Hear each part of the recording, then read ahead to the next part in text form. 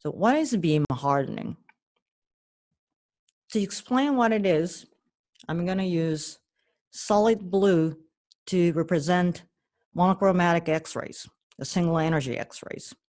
And I'm going to use rainbow colors to represent polychromatic X-rays. They have a range of energy. And the artifacts based on beam hardening comes from the difference between what we assume in the reconstruction calculation and what we actually do when we do experiments.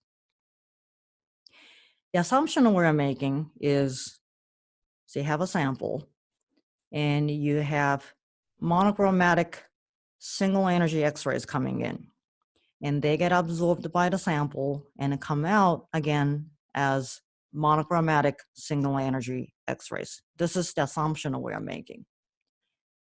But the reality is you have polychromatic X-rays coming in, and higher energy X-rays can get through the sample better compared to lower energy X-rays. What that means is the energy distribution of those X-rays shift towards the higher side as they go through the sample.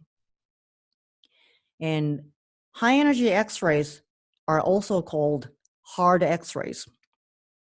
And you can say that the incoming polychromatic X-rays energy shifts towards the higher side as they go through the sample, which also means X-rays harden when they go through the sample. And that's where the term beam hardening comes from. And the artifacts that are caused by the beam hardening happen because assumption we're making in the calculation and the reality of the experiments we're doing are a little bit different. And it actually is not that important to understand why beam hardening happens or how artifacts appear, but it is important to know what they look like so that when you see one, you would recognize it as an artifact. So those four cross sections are models we're going to use to do X-ray CT simulation.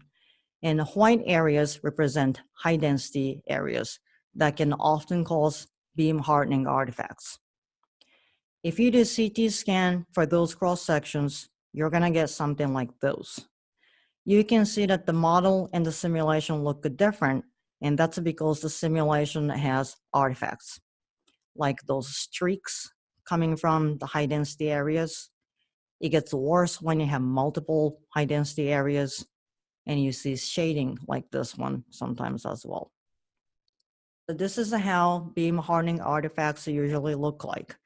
And to reduce it, you can always increase the X-ray energy to reduce the beam hardening, but sometimes it's difficult to completely eliminate it.